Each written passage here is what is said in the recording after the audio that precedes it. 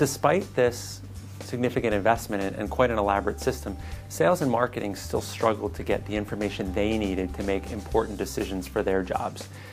Decisions around segmentation, targeting, sales force structure, alignment, setting compensation goals, just doing regular performance reporting was really a struggle for them.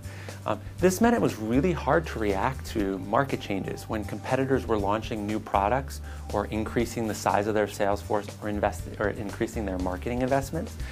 There was always a lag for this organization to find out about what was happening and also to have the information at their fingertips to be able to quickly react and make the right decisions. So we set out to work with the client to build a fully integrated customer data management solution specifically to support sales and marketing activities.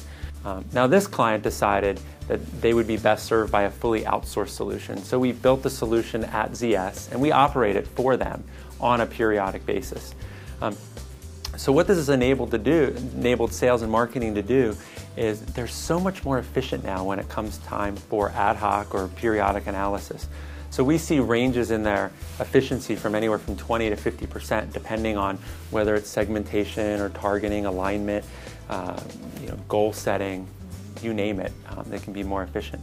But I think what's most important outcome of this solution is that now the client really understands and knows who their most valuable customers are.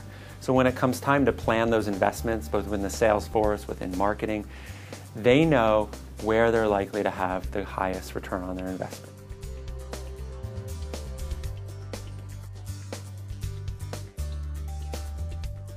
First of all, they leveraged assets that we already have at ZS. From the data model, to the processes, to the governance, to the people, really helped accelerate the delivery and reduce the risk of the project. They focused on what were the most important components of the solution and also which things could be implemented with lower risk. I think the third thing is throughout the entire project, the people at ZS, the people within the business, people within IT at the client organization never lost sight of what the most important objective was of the project, and that was identifying who are our most important customers.